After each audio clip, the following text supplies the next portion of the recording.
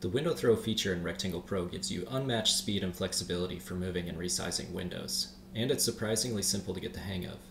Place your cursor anywhere over a window that you want to adjust and hold the window throw modifier keys. You'll see a red dot appear at your initial cursor position.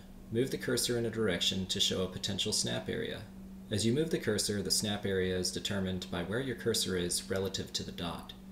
There are 8 different window sizes and positions, like what you'd see on a compass rose. You can move the cursor back to the dot to cancel. Release the modifier keys when you're at the size and position you want, and the window will snap into place. You can also configure a physical mouse button to trigger it. Or you can use a trackpad gesture. The trackpad gesture can take a little bit to get the hang of, but it doesn't conflict with any built-in gestures, and it's typically difficult to accidentally trigger. I personally set this to rest 4. First, rest 4 touches. When you remove 3, make sure to leave 1 on without removing it. Now move the 1 remaining touch to move the cursor, and remove that touch to snap.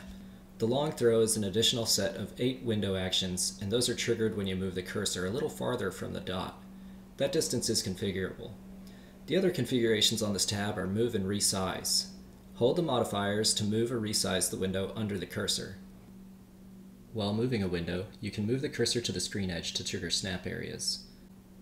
Windows will pause when they hit the edge of another window. When resizing a window, adjacent windows can be resized.